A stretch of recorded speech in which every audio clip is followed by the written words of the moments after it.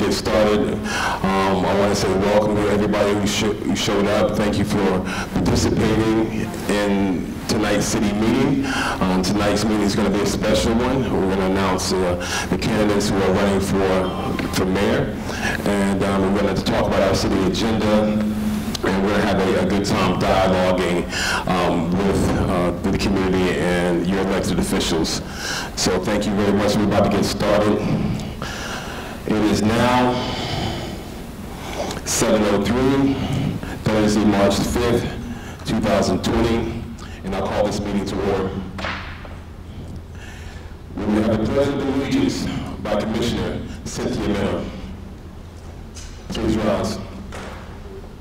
I pledge allegiance to the flag of the United States of America and to the republic for which it stands, one nation, under God, indivisible, with liberty and justice for all.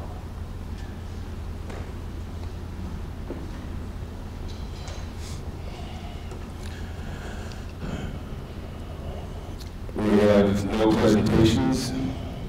We're going to start with our department reports. Treasurer, Dan Beatty.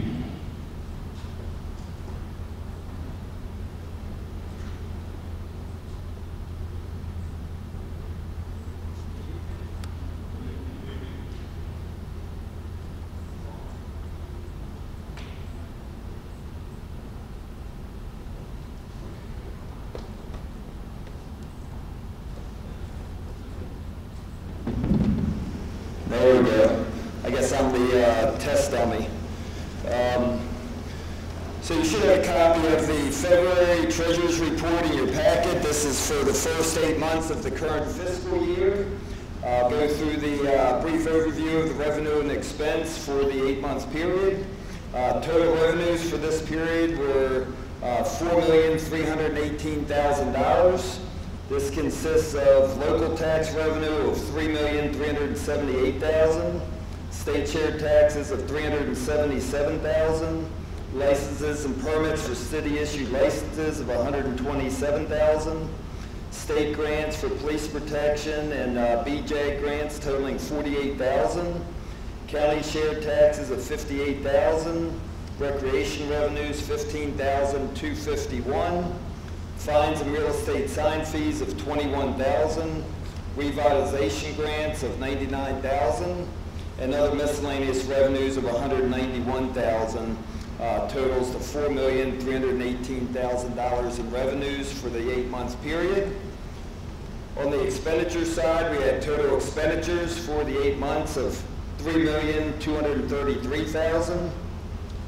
Broken down by department, it includes $1,258,000 for general government, $15,000 for community outreach and programs, $168,000 for revitalization and infrastructure, $84,000 for mayor and commission, $495,000 for public safety, $138,000 for municipal building, $744,000 for public works, $71,000 for code enforcement, $236,000 for recreation, and $21,000 for cultural, gives a total of $3,233,000. You can see if you compare that to the revenues that's about $1 million less than the revenue. So at this point in the year, we're doing very good. One of the main reasons for that is because we recognize our real property taxes 2 times a year. The majority of it's received in October and January, and reflected on the February report is the amount that we got in January. So in a good financial position as far as that goes. Last page of the report shows the capital improvement budget. Total revenue was $26,367. Total expenditures to date were $107,342. That's a brief overview of the February report, and ask you to accept it as presented.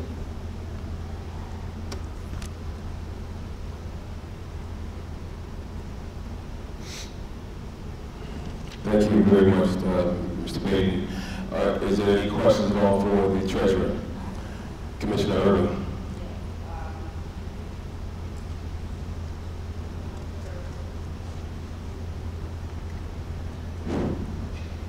Under mayor and commissioners, I see that the city vehicle, it was budgeted for $2,000 and $4,540.41 has been spent up to date. What is?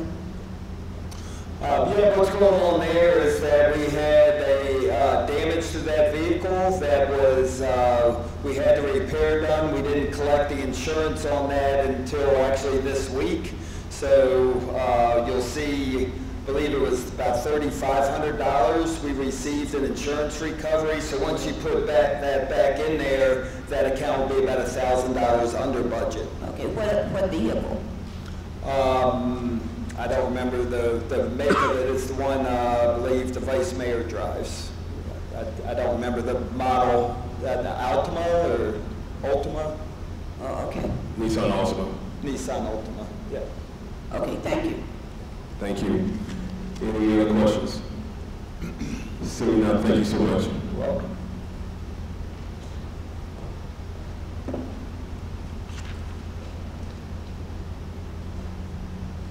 Next, we have the Recreations, Parks, and Culture Department, Mr. Jeffrey Taylor.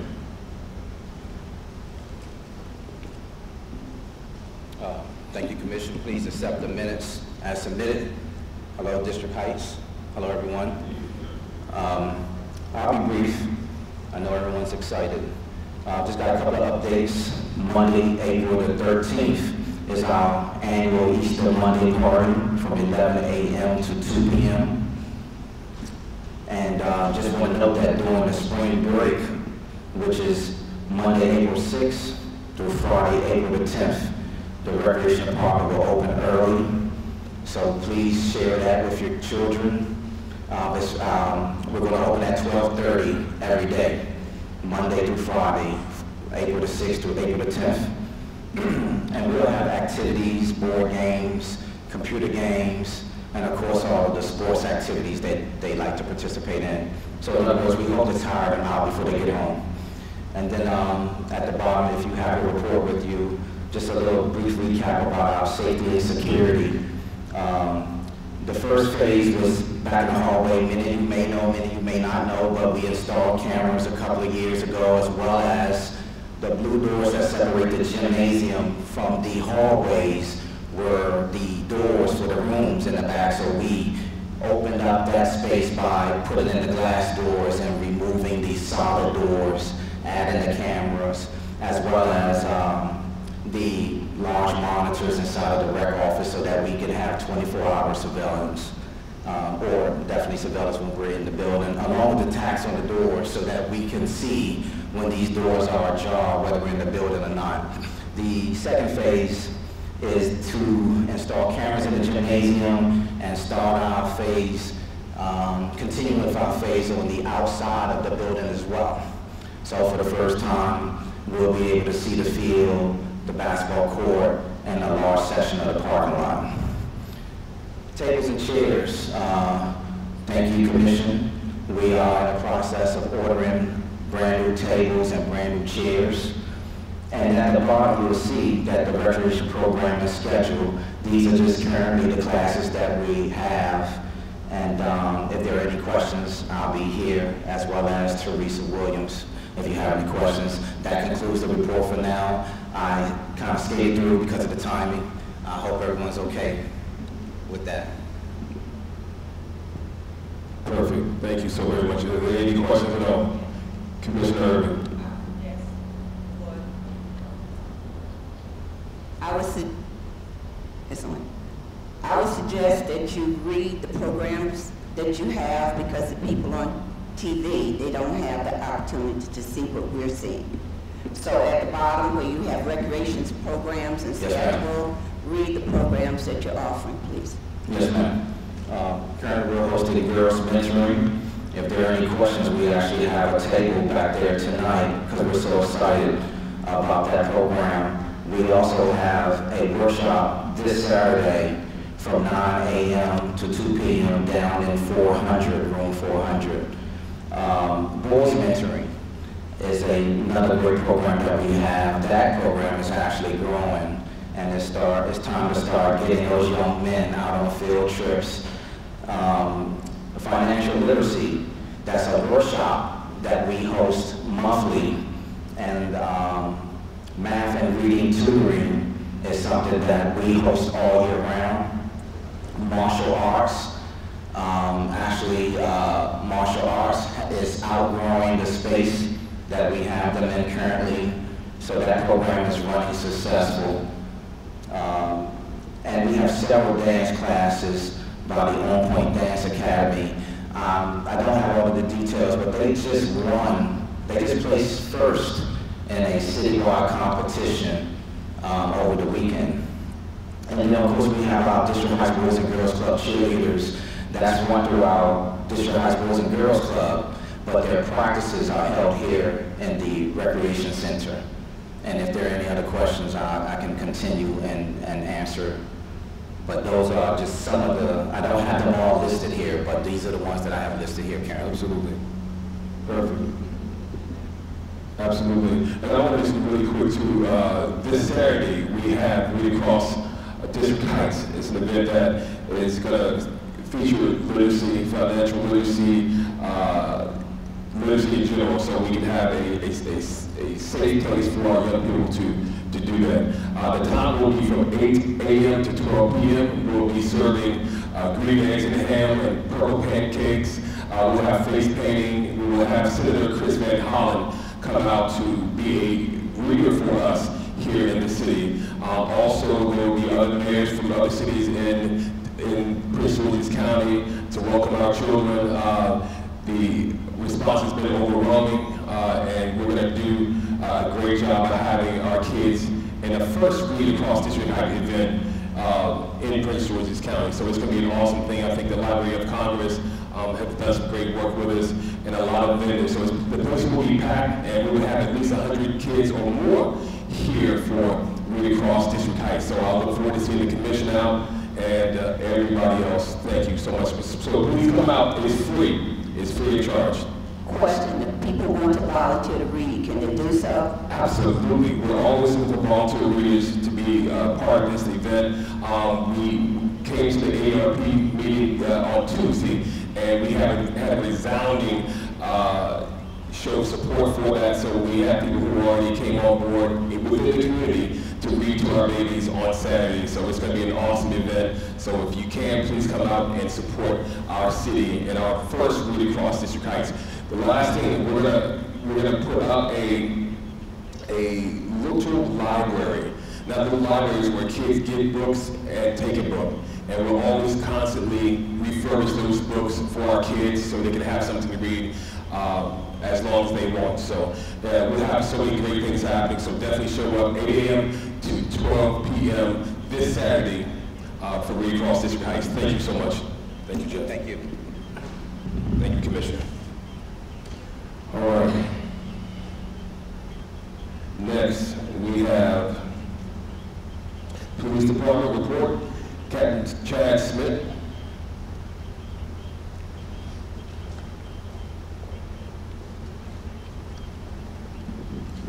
Good evening, everybody. Good evening. My name is Chad Schmick. I'm the Assistant Commander of the District 8 Station, but more importantly, I'm assisting the District Heights Police Department with operational guidance, and this is my first month in working with conjunction with the District Heights Police Department. In the packet, you'll see all the enumerated crimes that are listed, but I want to highlight a couple things that is not in the packet. As far as productivity for the District Heights officers, we served 5 arrest warrants this past month. There were 6 full custody arrests made. 2 psychiatric evaluations were made, meaning officers took persons in custody that were in crisis for mental health evaluation at the hospital. 1 criminal citation was issued. 1 gun was recovered from an arrest, and 48 grams, a little over 48 grams of marijuana was recovered in an arrest this past month.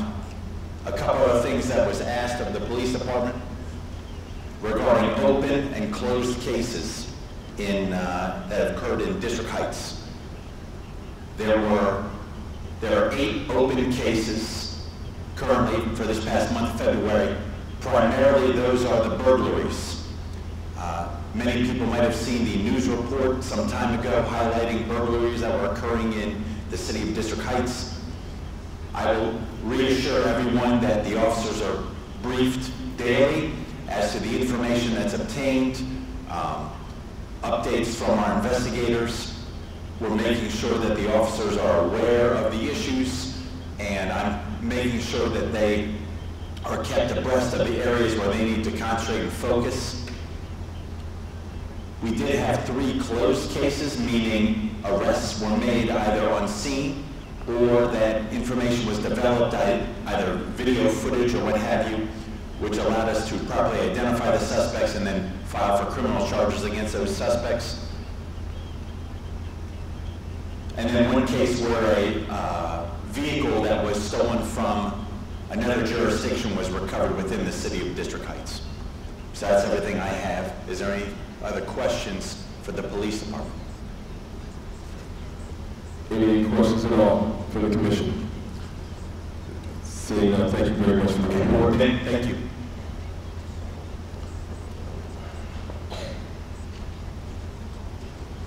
Next, we have a report from General Government. Dr. Charlotte Cresswell.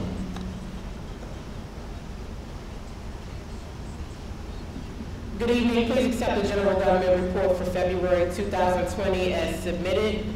Just a few highlights. You have the report in front of you in your packet.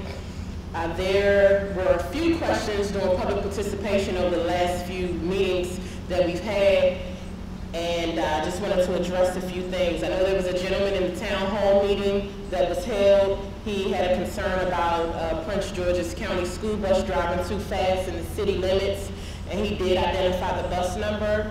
I did reach out to our school board, and they in turn had the Department of Transportation that provides transportation reach out to me. They have spoken to all of the bus drivers that actually provide transportation in this community in regards to obeying all traffic laws and making sure that they drive the speed limit. There was a question regarding the women's restroom, I believe at the last meeting, where there's a pipe that was covered with cloth. That was an ADA regulation that the city had to abide by. The particular sink in question that was wrapped with the cloth is a handicap sink. So if some of you have gone to that ladies' restroom upstairs across from the commission chambers, it's the sink furthest to the wall. It is raised a little higher than the normal sinks that we have, and that's for persons who may be in wheelchairs that need to go and pull up to the sink for washing their hands. And that is ADA regulation for that pipe to be covered. We have spoken to Public Works. They have rectified the situation. There is another type of covering that they were able to purchase that is also fit and proper for the ADA regulation for that pipe to be covered just in case hot water is used when a handicapped person is using the sink. And they did not want the regulation states that it had to be covered so the handicapped person who's possibly using the sink with the wheelchair, they don't get scalded if the pipe was to get hot. So I believe that was a question that was made at the last commission meeting during public participation. So hopefully those residents who made those concerns to the commission, I don't see either here. Hopefully they're watching or will watch sometime in the next week or so and see that their questions have been resolved. The Herald newsletter for those that provide submissions. March 16th is the deadline. You know, at 12 noon on the deadline day, the information is needed so it can be compiled and sent to our printer on time so that it can get out to our residents in a timely manner based on our schedule. And also, we are in election season for our special election, which is May the 4th.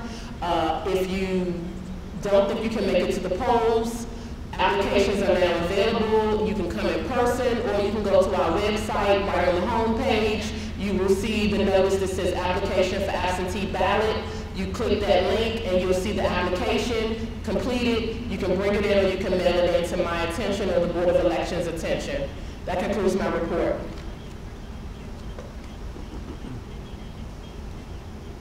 Thank you so much. Is there any questions from the commission?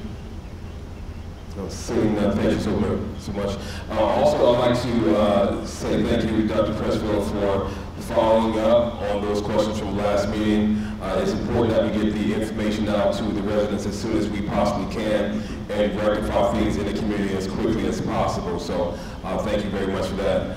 Next, I have the report from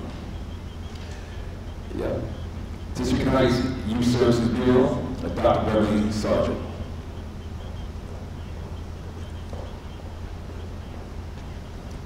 Good evening, everyone.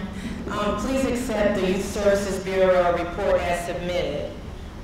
In February, we held a number of workshops for children at Thurgood Marshall.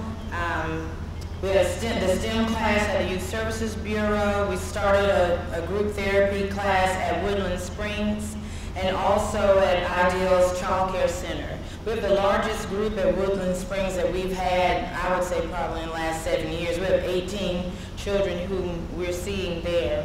March 28th, our budgeting workshop begins. We finished the nutrition workshop in February, so now we're starting with budgeting, and the gardening workshop starts soon as well. And if anyone would like to register, please call the YSB at 301-336-7600. These classes are free and they're for the entire family, regardless of age. And if you attend, because of the grant we're receiving from the Governor's Office of Children through the local management board, everyone who participates earns a $10 gift card from a grocery store. And we're thinking either the March class or the April class, I'm not sure which one, but we're actually going to take the group to a grocery store and help them choose healthy foods using that gift card. So please give us a call and sign up. We're really excited about spring break, April 6th through the 10th. Our Kindness Matters workshops will take place every day from 10 a.m. until 3 p.m. But this year we're doing something really special. We have a professional chef who's going to come in and teach a junior cooking class every day that week. And this goes along with our nutrition program as well. Also, we have 2 college tours, April 7th, and I apologize I didn't put the date for the other one, but all of them are during the week of spring break. So one tour is to Coppin State, and the other one is to Bowie State. These tours are free. We just ask parents and teenagers to please bring enough money for lunch, and that averages about $10. But you know if your child eats more than that, so just be prepared. Make sure that they're prepared. And so we're also excited about that too. So the ages are 13 to 24 for the college tours, but we also invite parents to come. We really love it when parents will come along with us. It's very encouraging to your child. And lastly, well, 2 things. June 6th is the health fair. We're excited about all of the vendors who will have or participants will have in this year's health fair, so please get the word out. It's in conjunction with the District Heights Day, but the health fair is held here in the Recreation Center. And finally, September 19th is the My Soul Knows 5K. So we've been working on this 5K for quite some time. The 5K helps us to supplement costs for mental health services. There are a lot of people in the community who have insurance, but because of their co-pays or other things, it's really just too expensive for them to use their insurance. So, running for our 5K helps support families. And lastly, the mental health moments. I wanted to talk about reframing. Is when we have a loss or when we're struggling, is it really a loss or a learning opportunity? So usually there's more than one way to look at any situation, and we want to encourage you, no matter what situation you're going through, if it's a struggle, if it's pain, if it's loss, see if you can find a way to look at that situation in a different way. Tell your story in a different way, or define your story differently. Reframing can be very powerful in a person's life. And that's the Youth Services Bureau report. Thank you. Thank you so very much. I turned the mic off because of the reverberation for all the mics being on. But are there any questions at all? Yes, I have one. I didn't hear you give the age for the Kindness Matters workshop. You might have, but I didn't remember you giving the age. It starts at 11, age 11, and goes up to 18. Thank you. Are there any questions at all from the commission? Seeing none, thank you very much for your report.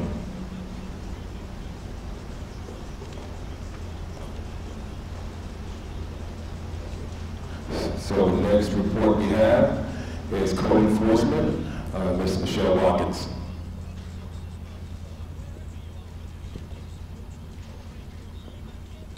Good evening. Please accept code enforcement report for February 2020.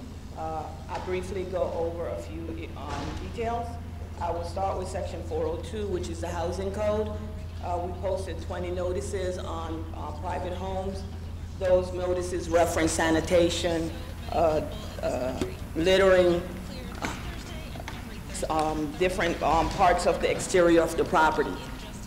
For the notices mailed to the property, we posted 4 of those, but all 4 of those had to do with dog complaints. We've had quite a few dog complaints and more than that for last month and the month before. So we've sent letters to the properties. One of the complaints was reference to a dog that had died from another dog killing the dog. So just tell property owners, if you do have a deceased dog on your property, you need to contact animal control before you dispose of the carcass. So that was one of the issues that we had this month.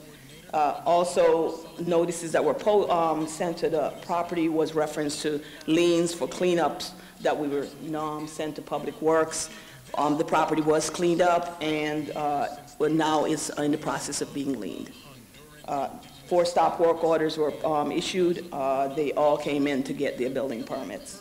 And 13 licenses were received and processed, but we had to post 9 of those properties because the individuals had not come, so they were in violation. So they are now all except for 1 have come in, and that 1 has been given its final notice, so they are in the process also. Mandatory inspections were performed, and for the revenue, we brought in $3,585.48. The majority of that was from licensing. Journal entry, I attended a CISOA meeting, which is the quarterly meeting for code enforcement officers. They talked about issues such as, well, the MML is, that's coming up for the summer, and issues that municipalities have throughout the county. And that is it for the report.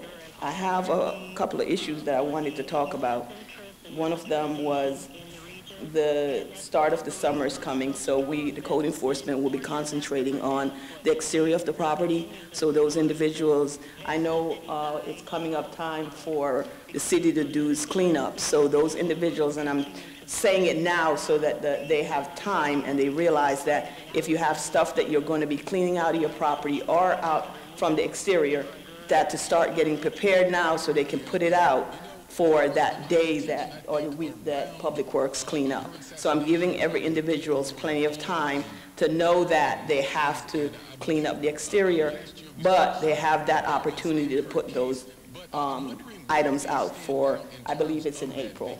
So I'm giving them that time to make sure they realize that. We also had a couple of issues with dumping tires within the city.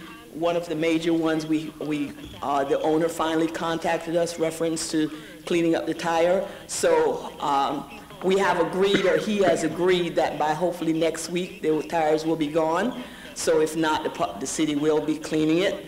And we also had another issue with another dumping of tires. So what I'm asking the residents, if you see any dump trucks, especially with tires on it, please notify code enforcement, because they're looking as if they're trying to dump it in our city. And that's not, that's a violation. So if we catch them, that way we can cite the individual that's doing it. But right now, we don't know who's doing it, so we have to spend the time to contact the owners, especially if they're putting it on vacant properties, which the owners may not necessarily know about, but they still have to clean it up.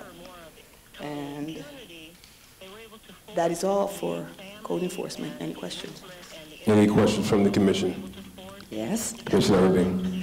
Okay, I have two. One might not be under you, but since you mentioned dogs, could you give the policy on pit bulls? I have seen some dogs, and I don't know if they're mixed or if they're pure pit bulls. Okay.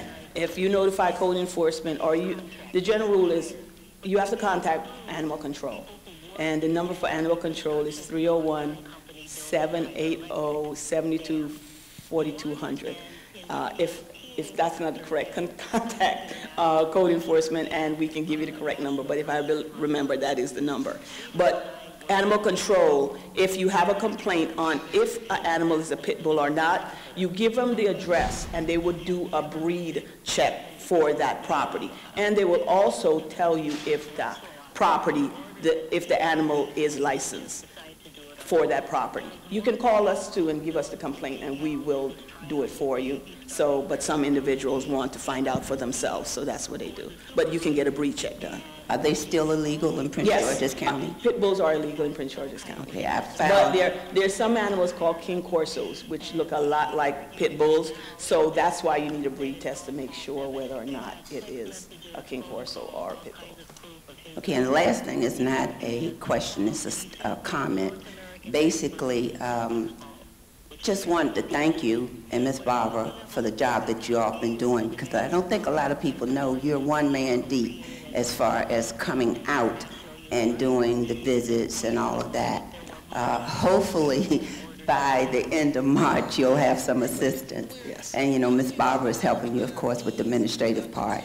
But it definitely takes at least 2 full-time people, hopefully maybe even 3 in the near future, but at least 2 right now for sure. So I just wanted to make sure that you got your accolades, because you're doing a good job, especially for one person. Thank you. And Ms. Barbara. Thank you.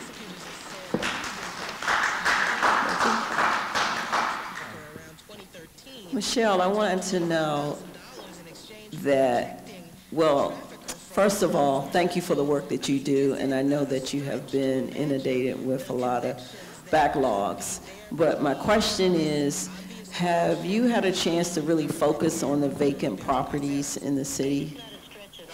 When you say vacant, we keep a track of them. We give that to the police department for them to check, because we cannot go into a property unless it has an issue. But keeping a track of a vacant is the only thing we can do. Unless there is a violation on it, then we have to notify generally the bank if we cannot find the owner and clean the property. So if there is a vacant property by you and there's an issue, notify us and we will check the property and then notify who's ever the responsible party to have it cleaned. Also, I've seen a lot of for sale signs. Yes. So does that mean that that's a great thing that's happening for us? It is a great thing, but it's a more job consuming for us, because the properties are being sold, but if you see a property being worked on a lot, that's what happens. The properties are sold, they're renovated, but they don't always, the new owners don't always know that they have to come and get a building permit from the city. So the properties are worked on and fixed, especially in the evenings or on the weekends. So that's our biggest issue, finding that out so that we can track and get them, you know, get the permits and get them cleared. Okay, thank you.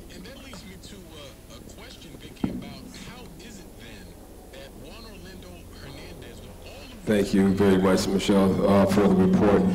Seeing no further questions, thank you very much for your report.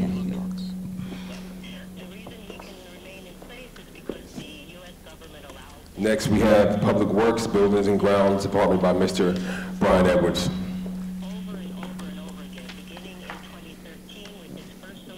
Good evening, everyone. I'd like to ask the commission to accept my report as submitted. I'll just read through it real briefly. We conducted routine building and ground maintenance, Can y'all hear me okay? Okay.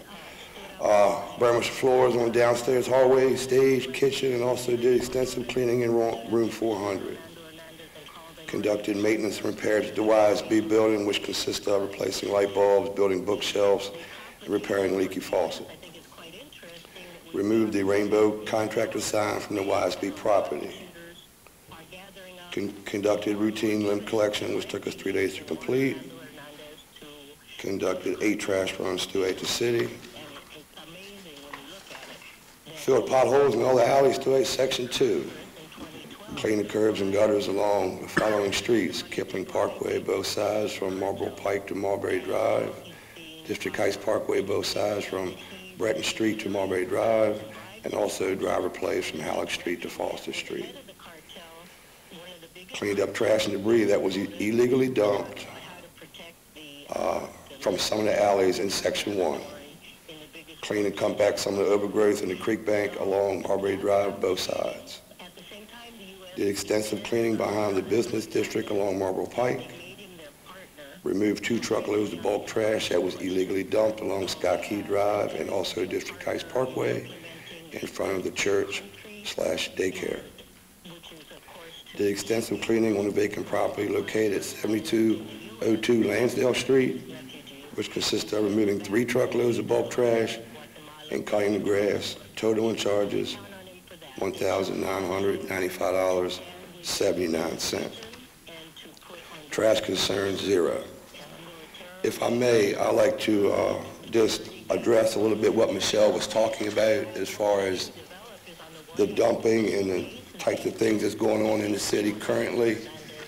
I mean, for the last several months, I've been talking about it, how out of hand it's getting. I just want to stress that the tires that she mentioned that's being dumped on these vacant properties ain't just a few tires. There are hundreds of hundreds of tires. And the part that I guess confuses me is they're not actually being dumped. You know, where you just drive a dump truck up and lift it up and all the tires come off and they take off. These folks are stacking these tires like they would stack something on their own property. So not only are they doing this, it's got to be time consuming. They have to be there for long periods of time to be able to do something like this. I was amazed when I seen it. And they're still there, and the property owner said that he would take care of it. I have my doubts whether that he will be able to do it. He might, I don't know, hopefully. And now they went to a second vacant property. So everybody needs to be kind of alert of this type of behavior, because I don't think it's a big truck. I think it may be a pickup truck, and they're coming back several times. But I don't think they're panicking and moving fast to attract a lot of attention to themselves, because they're there a while, you know. So I just want to make y'all aware of that. The second thing is that when I say trash runs and illegal dumping along Sky Key, it's really hard to explain, is that this amount of stuff is getting completely out of hand. We're spending probably 75% of our time cleaning up this type of stuff. A lot of our resources are going to dumpsters, dumping fees at the city landfill. You know, every Monday morning we come to work and with car parts and mattresses and dressers and they're dumping it right on the side of the street. You know, and nobody has reported anything about seeing any of this activity, but it's happening and it's really out of hand. And it's costing the taxpayers a lot of money because nobody has been, that I know of, has been caught doing it or arrested doing it or fined for doing it. But please, can everybody just help us, you know, keep an eye on that type of behavior. Report it if you see something. That's my report. Thank you so very much, Brian. Really quick, is these acts, do you believe that it is late at night, for instance, 2 to 4 o'clock in the morning, that type of hour? It's very possible. I don't know. I'm assuming it probably is at dark. You know, it gets dark earlier now in the wintertime. But behind the business area up on Marlboro Pike, that's been going on for years. And, you know, almost like clockwork every Monday, it's another fresh pile of trash. What's going on with the tires is something new. I can't really explain that, but dumping along District Heights Parkway in front of the church, I mean, they just dumped it and left it, you know, and the folks from the church called me, and, you know, of course, we took care of it. But I'm assuming it's happening at nighttime. But nobody has seen anything, or at least they haven't reported it. Yeah, that's amazing. So let's everybody be vigilant and look and see what's happening in your community, in your area, down your street. When you see suspicious activity with cars or trucks, please pay attention to that, and something that you need to report, please report it. Because like you said, Brian, we are wasting a lot of money, taxpayers' money, because we're not saying anything, we're not stepping up. So please let's do that, and so we can move forward, okay? Any questions from the commission? Seeing none, thank you very much for your report. I kept that to myself, and when I went to college at Berkeley, I fell in love with a woman. Next, we have some unfinished business. We're going to talk about the senior city architect contract. Mr. Baden. That I was indeed gay, and I thought it would be a difficult conversation, but it was extremely difficult because my father turned around and... Good evening again. You have in your packets a memo dated February 28th to the Commission, reference to the Senior Center Project Architect Contract. As you remember at the last work session, the Commission awarded the contract for construction for the Senior Center project. We also issued the contract for the third-party inspectors for the project. It stated at that time that in order to move forward, there'll be other contracts and proposals that I'd be bringing forth to the Commission that will be needed in order to move the project forward. The one you have in front of you now is a proposal from the architectural firm, Morgan Design Group. Most of you are familiar with them. They have been the architect of record on the Senior Center project since its inception. They helped take us through the conceptual design phase, the construction document phase, the bidding phase, and they were also the architect through that whole process for the Youth Services Bureau. So we've had about a 6-year relationship with them. Part of their original proposal back in 2014 for the Senior Center project was to do the construction administration from the architect's side for the project when we went forward. They submitted their proposal, as I said, 6 years ago. They've provided an updated proposal because it's been six years. Cost of services have increased. The scope of work of the project had increased. Some of the design team that he had, some of the sub-consultants that he had are no longer there, so he had to solicit some other people for the design team. So, all of those factors have, changed the price of his work. So the proposal you have in front of you is for $47,995, and that is on the table for your consideration tonight.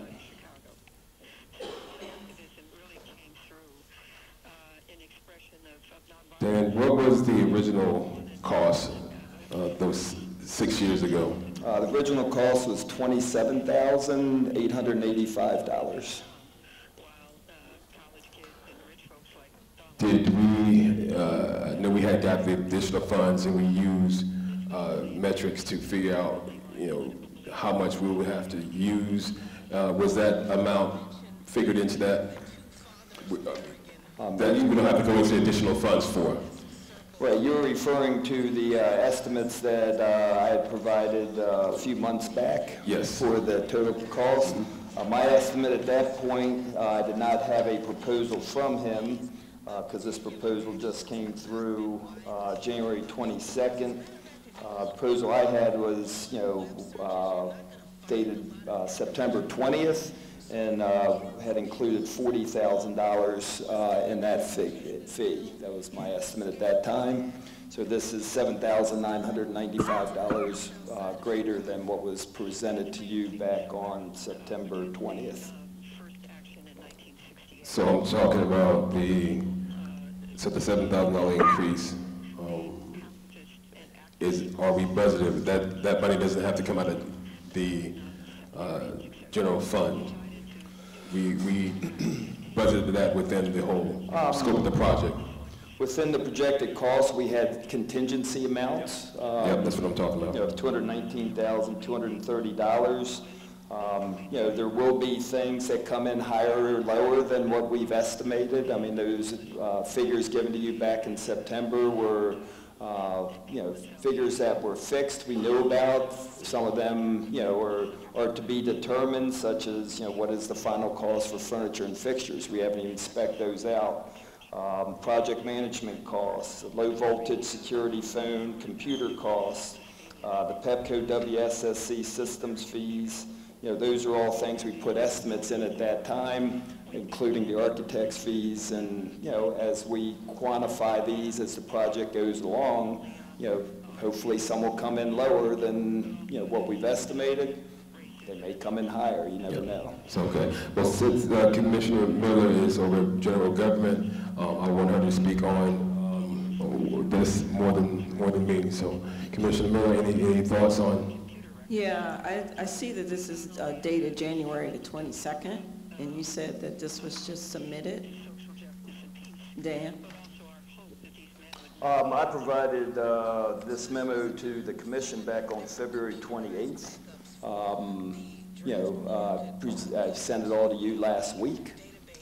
When, you know, I did not present it to you because we were not moving forward until last week with the project, so it was a moot point to put something before you that you all were not considering. So until you decided to go forward with the senior center project, that's the point last week, February 28th. I think that was shortly the day after you all approved the contract. I provided you with that additional information, and at that meeting I had informed you that there would be additional contracts coming before you for consideration in order to move the project forward. I think we need to discuss this further on a plan when we're looking at spending more money. I really don't want to make a decision tonight on it because we have something else that we have to look at.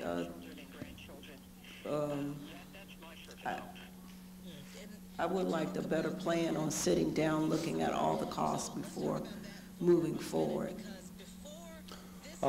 That's up to you all. I would suggest you put that date down, decide that now, because I've already notified the contractor that we're moving forward. I've already planned to go pick up the permit for the project, and the third-party inspectors are all been informed, and Charlay's been in coordination with our state legislature to get the bond bill extended as well for additional 3 years. So what put are all those things in the works, and yeah. And I look at this too, this process. If the commission desires to wait, you know, 3 of the commissioners voted to move this project further. If we continue to wait, the price is going to continue to increase. I think we have to stop being afraid to pull the trigger, and we've already said that the senior center will be built. But if it's the pleasure of the commission to wait further, it is the pleasure of the commission. So we have that additional cost, which is $7,000, which we allotted for out of the $219,000 cushion, correct? There was a contingency of $219,000, which at this point you would say you would be going into those funds based on the other estimates. Absolutely. Then we look at something else that was on the agenda, but we're going to talk about this first. I want to make a comment. Okay, Commissioner Miller. So when we decided to borrow the $2 million, I did say that we would have financial meetings on a regular basis. So we would make sure that we're all on the same page moving forward instead of having something put in front of us at a meeting to make a decision on. As I said, that was presented to you a week ago, so it wasn't just put on in front of you tonight. The resolution that the mayor and commission passed a month or so ago, within that resolution, you all agreed amongst yourself that you would have regular financial meetings. So that is up to you to set those meetings up. And you need to be a part of those meetings? because if Absolutely. you- As the treasurer, I would hope you would invite me to those meetings. Well, when you're putting something in front of us, we want you to be at that meeting, and you need to initiate it when you are coming to this point where you need our approval. That's, I agree with that, and that's the reason I sent it to you a week in advance so that you'd have time to review it. And I said if you had any questions, please let me know in the email that I sent it to you with. I did not receive any questions prior to the meeting tonight, so I would be more than happy to attend all those meetings. You just need to let me know when they are. Commissioner Miller, so you want to hold off on moving forward with any decisions until we have a meeting, which I think we'll all be out of a conference next week. That'll be a good time to talk, or was it a week after that? we can talk after the meeting. Okay. We'll decide after the meeting. Dan can stick around, and we can talk after the meeting. Tonight? Yes, sir. Sure. Wonderful. Thank you so very much. So we'll get to the second part too. Commissioner Miller, you want to talk about later on after the meeting? Okay, so there's the two-part where it talks about the senior project architect contract and the senior center project management. These two pieces we can talk about if the commission so desires. Well, Dan, do you want to talk more about these, the project managers?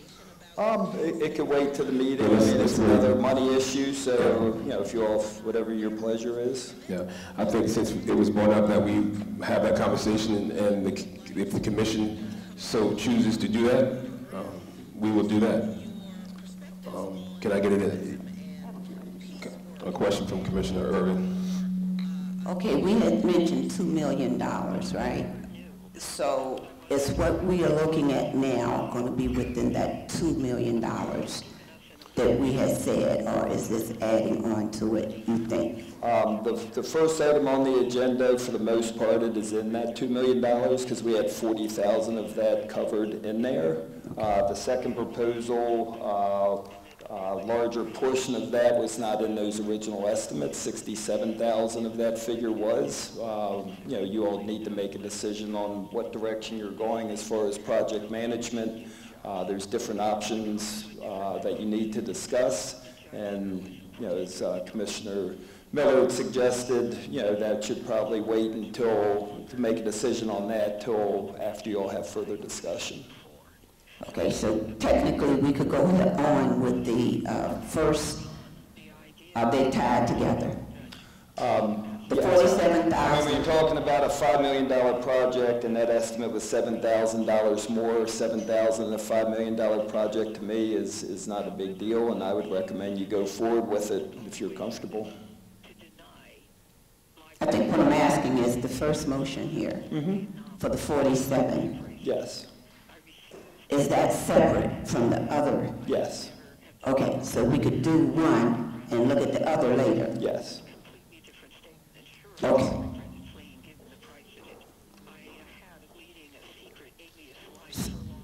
It is the pleasure of the commission. However, I think if we're going to discuss one, and they're both dealing with finances and negotiations, we need to discuss those together. Separate and apart doesn't make any sense at this point. So if we want to talk about it later, Commission? Wait, I just wanted some clarification. We're going to do it tonight, though, right? We're going to have that conversation tonight. Okay. Okay.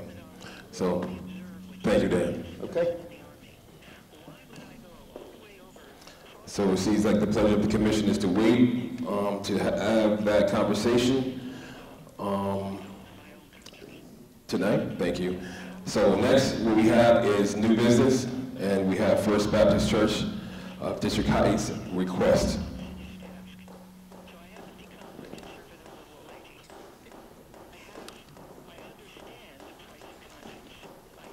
Commission, in your package, you have the request from First Baptist Church District Heights regarding the annual Easter Community Day and wanting to block off a portion of the street from our electronic sign at the corner of Marbury and Kipling up to Lansdale Street, just for the safety of all those that will be attending. I've already been in contact with Captain Schmick in regards to what has been done in the past. He's ready to make sure that we have police available if it's approved by the commission. So the police department has already been made aware. I'll take it.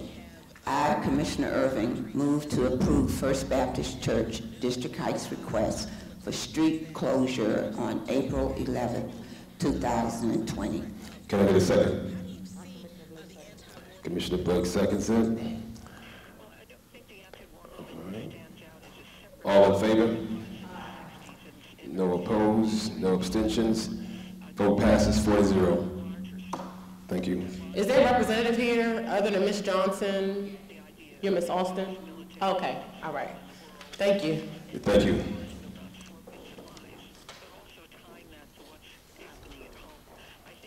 Thank you so much.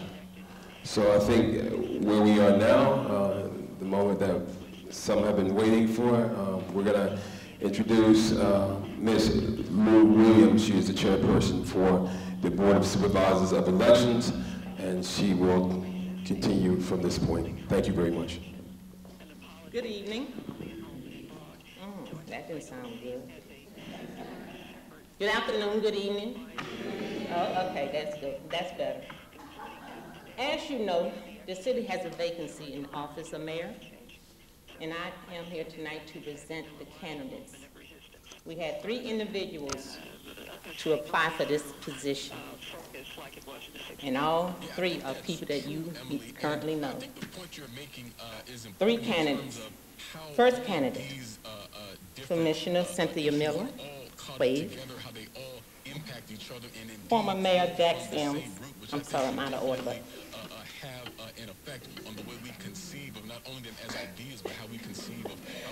Vice Mayor Jonathan Matlock. Former Mayor.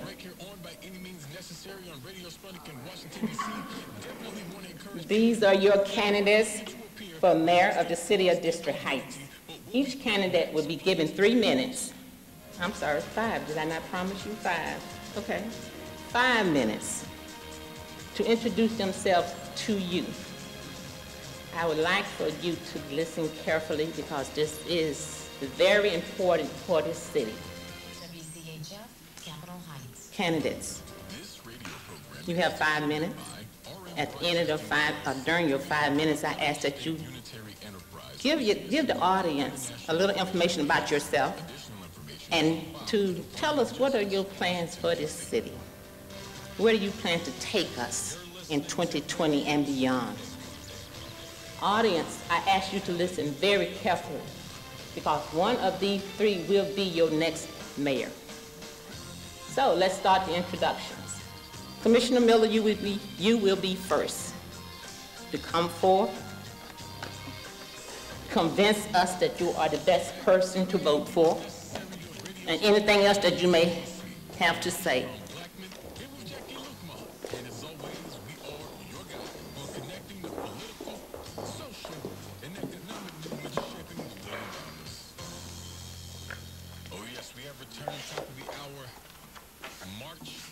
Are you gonna let me know when my minutes? Oh. That's how quickly February passed us by. As always in 2020. To elected officials, city employees, residents, business partners, and friends, good evening. It is with great pleasure that I stand before you this evening to share my vision for the future of the city of District Heights. First of all, I would like to thank the District Heights residents for electing me to 2 terms of office as the city commissioner. I would also like to thank the employees of District Heights for their tireless efforts to make this city great. My name is Cynthia Miller, and I am a candidate for the office of mayor in the city of District Heights. And I am a 2-time elected District Heights commissioner. In my capacity as commissioner, among other duties as liaison, I manage general government of the city. I've been a resident of the city of District Heights for 24 years. and I've worked in the private sector in the federal government for over 34 years. Married to an amazing man for 23 years in June of this year. I took an interest in the city of District Heights government about 10 years ago. I made the decision to run for the city commission office when I realized that there were issues in this city where I could help to make a difference. I recognized early on that the city was challenged with vacant properties, lighting issues, abandoned cars, front of homes, high grass, street sidewalks in need of repair, trash in the rear of our businesses, our young people in need of supervision, and above all else, the need of creating a safe place to live and work. Over the past 7 years, I have accepted the challenge of the position of commissioner. Once a month, the commission votes on various plans or projects that impacts the city. Each of us has specific liaison duty to manage in our government. It is, in my opinion, that performing general duties is not enough. We must listen to our residents, business visitors, and employees. We have a duty to listen to our constituents. As a result of listening, we have to act. We can no longer just think we have all the answers. This fine city and its residents have a wealth of knowledge on a myriad of topics that impact our beautiful city. Living in our city, we have analysts, project managers, electricians, law enforcement officers, mechanics, coaches, business managers, military representatives, and a host of other occupations at our disposal. Clearly, there is no I in team. This commission does a lot of good work in the community. However, sometimes government takes too long completing various tasks. We have been working on a city charter for 4 years. We've been talking about hiring a new chief of police for over 9 months. None of these tasks have been completed. Clearly, we can do better. With your help, we will do better. Leadership is the process of getting things done through people. No one person can complete all of the work of the office of the mayor and the commission. It has to be team effort. We as government and our community must work closely together to identify challenges and problems in our city. After these challenges have been identified, we must develop viable short and long-term solutions. We also have a duty to create an atmosphere of inclusion. No idea is a bad idea. We must consider all information that comes to our attention with a view towards seeking solutions which enrich our quality of life in this city. With respect to the public safety, code enforcement, public works, recreation, family and youth services, and general government under my leadership, I will focus on enhancing services in our city. I cannot tell you how proud I am of being a resident of this great city. I am even more proud of the fact that you have selected me to represent you, interests in the city, as a city commissioner through 2 elections. Over the past 7 years, I've served your interests on many matters relating to the well-being of this great city. As mayor, I will continue to serve your best interests. I have the experience, the expertise, and the leadership qualities to represent the city. Vote for Cynthia Miller for mayor May 4th. Thank you.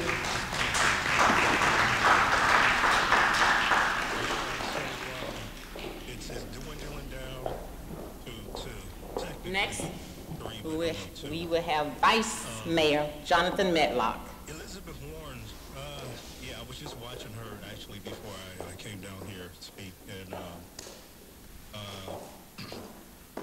don't know, man, things shifted, and it took a turn that I don't think anybody was ready for. But I will say that Good evening, District Heights. Where we are as a country, because I am excited to be standing here in front of the residents that I have chosen to serve for these many years. And For one, I wanted to greet you all and thank you all for the opportunities that you have afforded me thus far.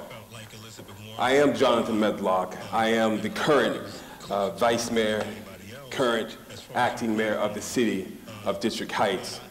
I am from a small town in Georgia called Folkestone. Folkestone is an area that taught me the skills and abilities to be a man, to be steeped in the country roots and understanding of family and of tribe. When coming to District Heights some 17 years ago, the DMV, I came to District Heights and found my tribe. The citizens and residents of District Heights have shown me love, support, and have helped guide me through my journey as a man. I have worked for the Department of Defense for the last 27 years, being selected as a student in high school to serve our nation, and I have served that nation proudly, bearing true allegiance to my country and my city. That city, I'm proud to say, is District Heights. In 2014, I decided to run for electoral office here in District Heights. For 10 years before, I ran and chaired an organization called the National Black United Front, a proud member who understood that I was unapologetically black, and I loved the community that I served. I served in the DMV. We created programs for our youth, helped build our seniors, and continue to do the work for our people. So in 2014, I ran and was delayed.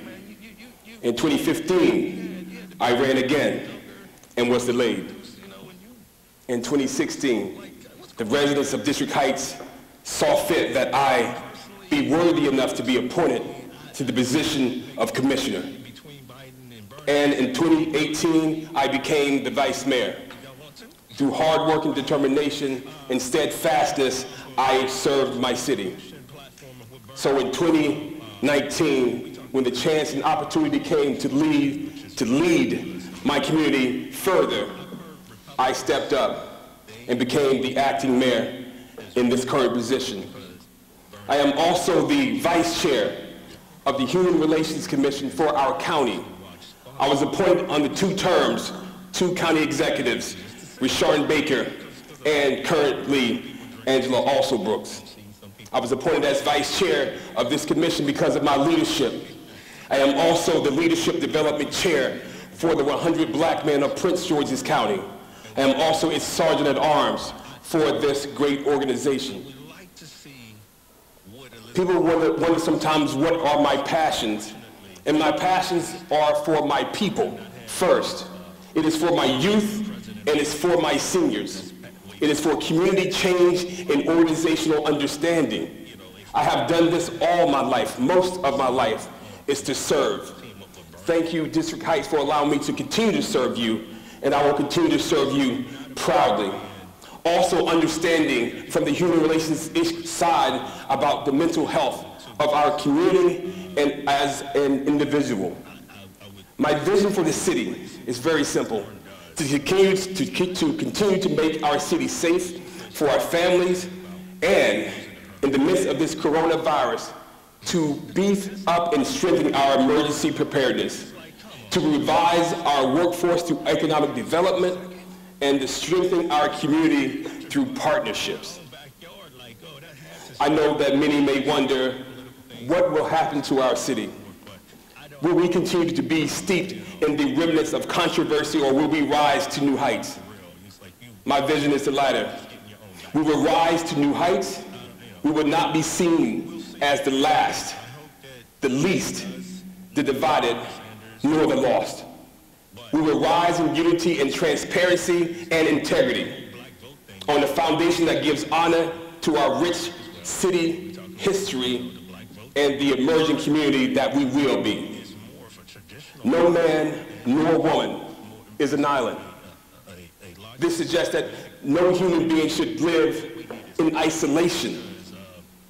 We're all interconnected to each other, and no one stands around without the support of one another.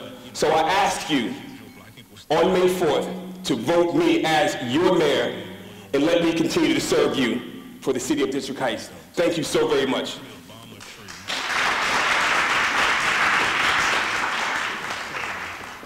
Okay, finally, Mr. Jack C. Sims, former mayor of the city of District Heights. Ain't nothing changed for us. Yeah, so we getting the same results, you know, no matter what color the dye is. Good evening, District Heights. How are you tonight? My name is Jack Sims, and I want to be a mayor. Now, some people will look at you and say, well, you've been a mayor before. I said, yes, I have. 3 times I've been a mayor. And I think right now our community is in a situation where it needs some experience. You have a sheet in your hand probably that says something about, you know, people have been asking me, what have you done? Well, I think we've done a lot. And I say we because I always look at what we do up here as elected officials as a team. We all work together. We work together for you. We work together for our kids. We work together for our community. We work together for our state. We work together, and when we work together, we get things done. I'm going to give you a couple of things on my vision. I think that's probably the most important part of why we're here tonight. The first thing I want to do is to get the Senior Citizen Center finished. 6 years is ridiculous for us to be going through all we're going through and not have that done. So that's the first thing on my agenda. The second thing is emergency preparedness. We got a situation going on in this country. This virus that's going around. So we need to have a plan, an emergency plan, that if something happens to our schools, our community, we have something that we're going to do to make a move on. We're not going to get caught flat-footed with this virus going around. We're not going to plan on what we're going to do for our residents. So that to me is very, very important. The third thing is we need a chief of police. How in the world can we have been in District Heights for all this time, 85 years I think, and not have a chief of police for our residents, protecting our security, to serve and protect? You know, we should always have a chief of police. And to get into this position where we don't have one, I ain't going for it. So that'd be the third thing. The fourth thing I want to move forward with is our shopping center. We have a shopping center across the street that wants to come into the city. And they want us to be a part of that. So it creates what? Something we haven't had before, like uptown, downtown, District Heights. Why not? Other communities have that. You know, it creates small business opportunities. You know, it provides employment opportunities. So let's get that done. There are a number of dark spots in our community. I have people all the time saying, you know, we don't have enough lights in the street, I'm scared to come home tonight. We should address that.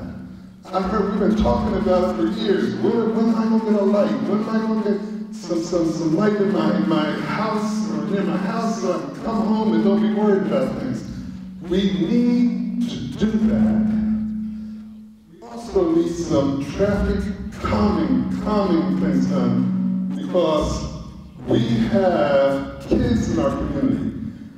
I was out campaigning the other day, I was in Howard Street, and someone said to me, you know, is there any way for us to get some speed bumps? And I said, I don't see why not. He said, they came out and put some signs up that says, be careful of the children. No, you shouldn't be driving so fast that we need to be careful of the children. We should have the speed bumps there.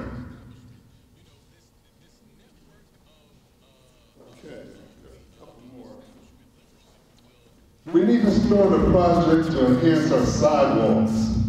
I'm sure that everybody in here who owns a house, probably if you have a sidewalk, you may have one that's not level. You may have one that some of your family trips over, or your kids can't ride a bicycle. We need a sidewalk project. That helps with the property values in our homes. You know, right now, we're in a situation where our houses are being sold, that the prices are up. A house is one of the things that we invest in for our family and our future. So why not make it nice? Let's get a sidewalk project together. Now, Recreation is doing a great job with different programs, but we need to enhance it a little bit. They're doing wonderful programs for children. We need to do some more for our seniors. I think we're going to be able to take care of that. And I want to plan a housing fair. We have a lot of empty houses in the city, and I think we need to get a housing fair going. We had one time called 40 at 4. And we sold about 8 or 9 houses that were empty on that fair.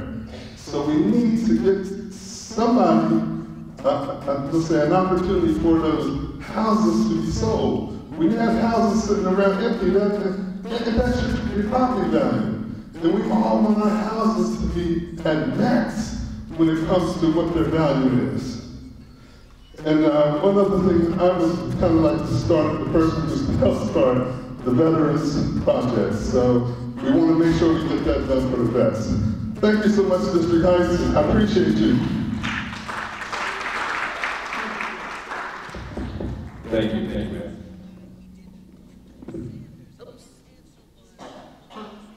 Can you hear me? Okay, we have heard from our candidates. And again, like I said, one of the 3 will be your next mayor. On April 2nd, we have a public participation forum where you will be able to ask your candidates questions. Should I say that again? April 2nd, you will be given an opportunity to ask your candidates questions. So please make an effort to be here on Thursday, April 2nd, 7 p.m. This is very important. This is an election year. We're looking for a mayor that's going to advance our city and make a difference for everyone. So please come out. Thank you. Round of applause. Thank you so much for that. I want to really quickly say thank you to everyone that came out tonight to show your support for whoever you believe can lead the city forward. It's great seeing public participation at its highest. April 2nd, I want more people to be out and be present, to listen to what we have to say, watch our intent, listen to us intently, see what we have to say and what we're going to do moving forward. We definitely need some unity in our community, and that's what we're going to do for you as residents. I'd like to thank Commissioner Miller for everything. I'd like to thank Commissioner Irvin, Commissioner Blake for being here, supporting the things that we do here for the city. It does take teamwork, and sometimes we may seem splintered, but at the end of the day, we do love each other, we appreciate each other's work and opinions. So we're going to make this thing work. We're going to continue to build our commission again. We'll have full commission coming soon, and look forward to the work that's ahead of us. So with that being said, is there any other comments from the commission? Thank you. Seeing none, can I get a motion to adjourn? Can I get a second? Second by Blake. And Commissioner Blake, properly second. All in favor? Ayes have it. Meeting adjourned. Thank you so much.